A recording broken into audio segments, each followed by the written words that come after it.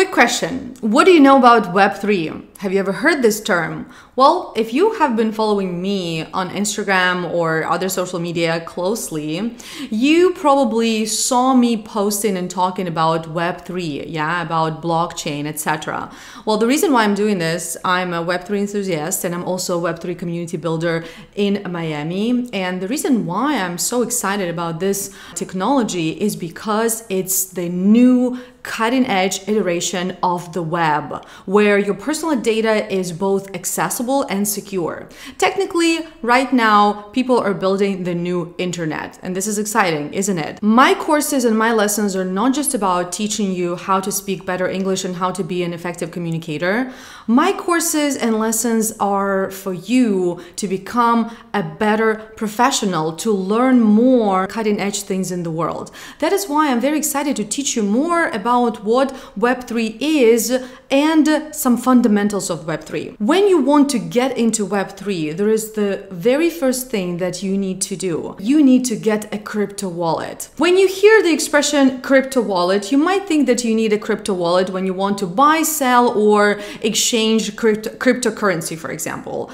This is not true. A crypto wallet is actually an authorization app in Web3. So technically, if you want to interact with Web3 technology, for example, you want to log into a website that has been built in Web3, yeah, using Web3 technology or any other application, you need a crypto wallet, not your email, not a password to that email, but a crypto wallet. So technically, in the Web3 world, a crypto wallet is just like your email in the Web2 world, right? That you need in order to in order to get authorization and interact with other applications. For example, if the English for IT e-learning platform was a Web3 application, you would need a crypto wallet in order to log into a user account and start learning English. Now you have to use your email address and password because this is a Web2 application.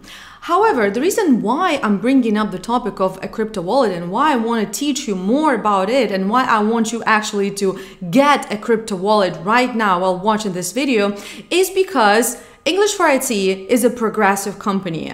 I'm a progressive leader, so I want my company and I want my followers to be progressive with me. That is why I am building a hybrid e-learning platform, a hybrid e-learning solution for you to actually learn more and just be better than the majority of people who know less. That is why we have built a blockchain solution to issue you certificates once you complete the course. When you complete the English for IT course, you will be able to receive a certificate of completion as a blockchain verified NFT. And in order to get this certificate, you will need to have a crypto wallet and you will need to share this crypto wallet address with us, with the team, so that we can issue this certificate. Blockchain verified certificates have much more credibility and authenticity than any other PDF or JPEG certificate. All right, let's get down to business and get you a crypto wallet. The crypto wallet that we need is called MetaMask. MetaMask is a decentralized crypto wallet built on Ethereum blockchain that also supports Polygon. So technically, our blockchain certification was built on Polygon. There are many crypto wallets out there. There is MetaMask, there is Trust Wallet, Wallet Connect, Coinbase, Phantom Wallet, etc. There is a lot of information online, so if you're curious to learn about different crypto wallets, go ahead and Google it. It's very easy to get your crypto wallet. It's literally gonna take you 5 minutes right now, but I want you to be prepared. So I want you to be in front of your laptop, yeah? So get on your laptop and you will need a piece of paper and a pen, very important. Now I'm going to walk you through the setup of your MetaMask wallet. Let's get down to business. In this video, I will teach you how to set up a MetaMask wallet. But before we get started, you will need a piece of paper and a pen. First thing to do, you need to go to your Chrome browser and search for metamask.io. This is what I just did. And now you need to download MetaMask for Chrome. Just hit download for Chrome. Okay, now go add to Chrome. you are adding this extension to Chrome. Very easy. 3 clicks, that's it. Now you can see that you're being redirected to actually setting up your MetaMask wallet. If you want to find your MetaMask extension here, just add it to your extension bar over here. You see, this is what I just did. All right, now look at this little fox, so cute, isn't it? All right, let's get started. First, of course, read the information that you see on the screen. Always do this because this is important. Like for us here, the most important thing is what MetaMask promises to never do. MetaMask will never collect your keys, addresses, transaction balances, hashes, or any other personal information. They will not collect your IP addresses, etc., etc. This information is really important because if someone is reaching out to you and they say that they're from MetaMask and they ask you for your keys or for your address or something else, you will know that this is an imposter. Yeah, this is not a real person because MetaMask will not do this. Okay, we agree. Now, if you don't have a MetaMask wallet, you need to create a wallet. But if you already have a wallet, you will need to import your wallet and you will need to have your recovery phrase with you. We are setting up the new wallet, so let's create the wallet. The first thing to do, we need to create a password. Okay, so here, create some strong password. You know the rules. Okay, and let's go. Now, MetaMask is offering you a short video tutorial. Before getting started, watch this video, okay? So you can pause my video and watch this video. I already watched the video, but again, very important when you start using some new technology and when there is some information offered by the company on how to use this technology, please don't be lazy and get yourself familiar with this information. All right, now this is probably one of the most, not probably, this is one of the most important steps when setting up your MetaMask wallet. It's a secret recovery phrase, not only for MetaMask, for pretty much any crypto wallet. A secret recovery phrase is more important than your password that you just created, because if you forget the password, it's fine. You can recover it with the secret recovery phrase. If you forget your secret recovery phrase, no way you can ever get access to your crypto wallet. MetaMask will not help you. They will not be able to reset it. Remember, this is a decentralized application. Everything is written on blockchain, right? So once the information is on blockchain, it's irreversible there. That is why it's really important that you don't lose this seed phrase. Now, another important thing about the seed phrase, this is the time when you need a piece of paper and a pen. Never store this phrase on your computer. You have to use Web 0 technology. I don't think if there is such a term as Web 0, but this is what I call it. We are now interacting with the Web 3 technology. However, we have to use Web 0 technology, piece of paper and a pen, to write down this seed phrase. Do not save it to your computer or to your phone, because you know, there are a lot of scammers, you know, people who want to get the information, get the things that you store in your wallet. Don't lose the paper. That's another thing. Don't lose the paper.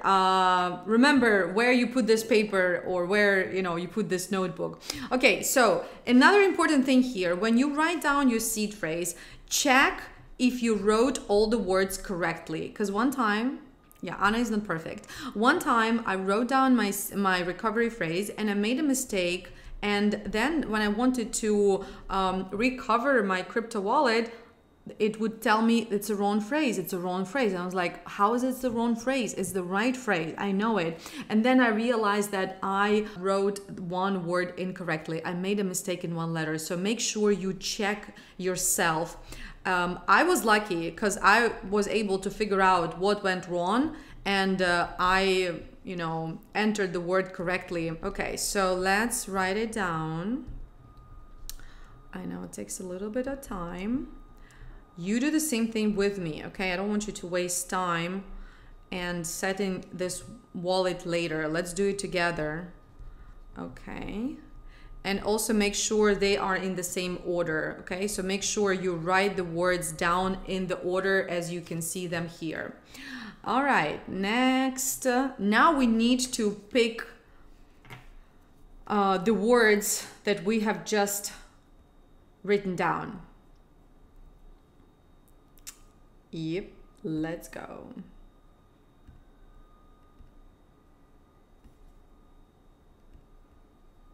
In the same order as you just saw them on the previous page. Yep. Yep. And yep.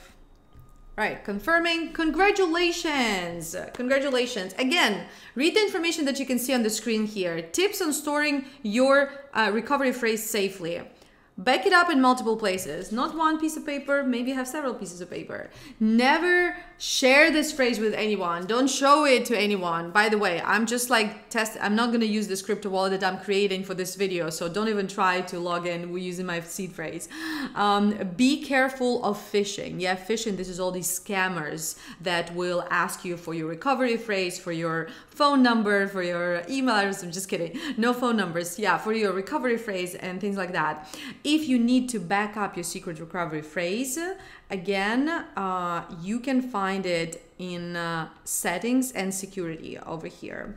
And if you have questions or something, feel free to contact the support. By the way, one time I did reach out to the MetaMask support. They were pretty quick to respond. However, they couldn't help me. And the problem I had, I got phished. Yeah, I got phished, and they drained my wallet. They stole my Ethereum in my wallet. It was my fault because I connected my MetaMask to a wrong website. So it was a phishing website, and they asked me to connect my MetaMask wallet. I connected my MetaMask wallet. They got access to my wallet. After that, of course, I'm not able to use this. I mean, I'm able to use the wallet, but I don't want to use the wallet because it was compromised. So MetaMask couldn't help me. That is why be very careful. Do not connect your wallet to the websites that you know nothing about, just like what I did.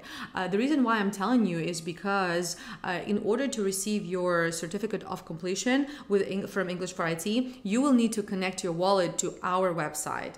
And like I said, your crypto wallet is your authentication tool. Yeah. So technically, if you want to interact with Web3 applications, they will always ask you to connect your wallet in order to proceed, right? It's like registering with your email, for example, or registering with your phone number. In Web3, you don't register with your email or phone number, you connect your wallet. That is why be very careful. You have to have the information about the websites that you want to connect your wallet to. Okay, here we go. We're in. This is our crypto wallet. Now, in order to receive an English for IT certificate after you complete the course, you will need to pass the wallet address to the English for IT team. Where can you find this wallet address? It's right over here. You see account 1, and it offers you to copy the address to your clipboard. So you copy the address to your clipboard and you pass it to the English for IT team.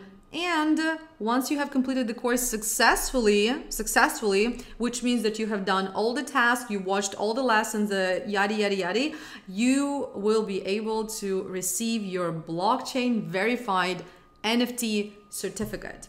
All right, these are the basic things you need to know in order to get started in Web3 and in order to start using your crypto wallet. All set, congratulations. Now you have a MetaMask crypto wallet. The next step is to copy your MetaMask wallet address and share it with the English for IT team so that we can mint a certificate for you once you complete the course. Yeah, another small thing left to do. You need to actually continue practicing, continue learning English, and complete the course.